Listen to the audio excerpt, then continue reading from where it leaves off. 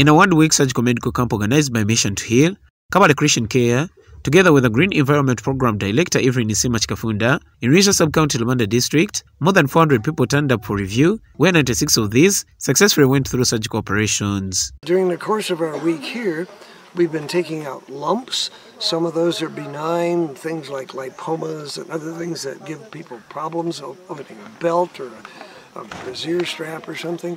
Some of those are hernias, and those are men that have carried these around for a long time. The medical camp that spent 1 week at Ruhija Health Centre 3 offered free surgical services for hernia, hydrocele, palma, goiter and burn wounds, along with other services for malnutrition management, among others.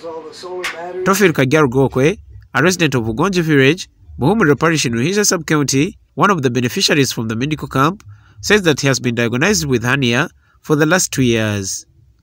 He says that after realizing that he had gotten complications in his abdomen years back, he went to Muko Health Centre for a checkup, where he was told he had hernia and sent back home because they couldn't work on him.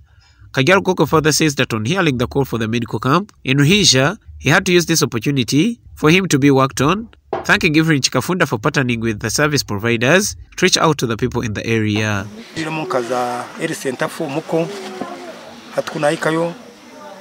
Bantu musikani bajange cyabura buramu kunkamwe numukwije hanuya ibiri yatandika kujororamo kandi nareba yashuba yisikasika nagira nti hati iri mukukura tubabero ubuhereza kanyije njiri muhiye ndasima utwoherereza ubuhereza kuruga haraba bashaho ka Evelyn Kikafunda ubuhereza ubuyagezaho kutuyamba ukusindikira. Yesenta Chomugisha, a resident of Chiyebe parish in Ruhija Sub County, said that she was stranded with her daughter who had grown swellings on the cheek and under her breasts. She adds that when they went for checkup in the hospital, they were told to raise 1 million Uganda shillings for them to be worked on, and because of the poor conditions they were in, they couldn't raise that money, hence returning home without being worked on.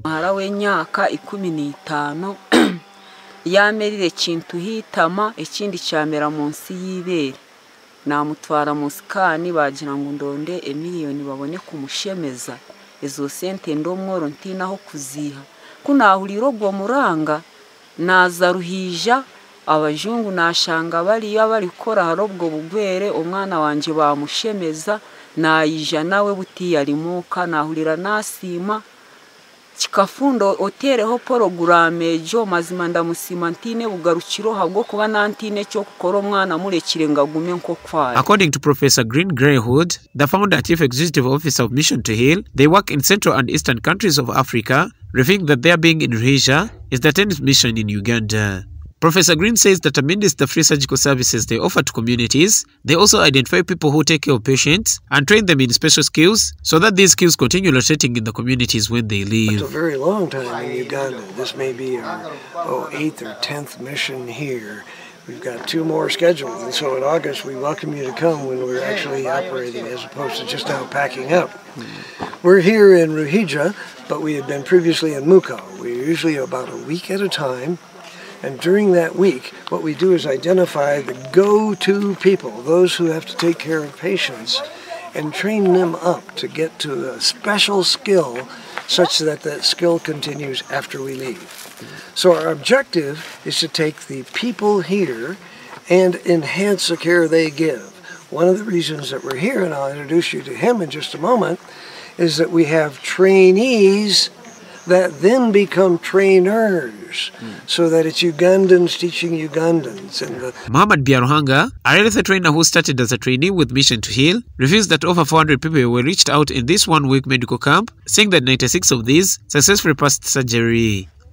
Biaruhanga further says that, as Mission to Heal, they have a follow-up program for patients to ensure proper recovery. The system which we use to make follow-ups, every patient will enter him or her in the system. The sister that I keep around in Uganda, I'm the one who always call them, ask them how they are doing, how far they are taken to heal. Then I even call the health facility in charges to see if they have people who are complaining that a surgery was done but I'm not doing well, which we haven't received anywhere. So the system is there. We keep following. Although the them. campsites with surgery-free services, they moved along with other volunteers to provide other health services such as nutrition education and treatment of both elders and children. These also say that the goal is not only to treat the patients, but also to train the community and health workers on how to handle simple complications. Ekitongole kiragwera munongo rubaju rwo kushemeza konka narebire ngu nitwe abatarashemeza twayegitaho mu barakora nabwo kirabasa kwera ngo buhereza mwene ubweyongere and nyowe narebewe tindashemeza nkaba professor naki munkanyowe nejire ngo kampwere turagwira abana babi n'umushija babineza pneumonia na kinkebindi kandi twegese n'abantu abarya health facility. Healthcare is a human right, and everyone should be able to get healthcare. I think the patients we treated this week could have a few of what like really good healthcare means, like on a high standard, and I hope that this project now will have like an impact to the people. The one-week medical camp in Ruhija Sub County, Rubanda district ended today. Mission to bring surgical education to local healthcare practitioners in the most remote areas of the world by teaching a variety of basic and intermediate surgical skills, aiming at sustaining effect that enhances the medical capability of health centers around the world.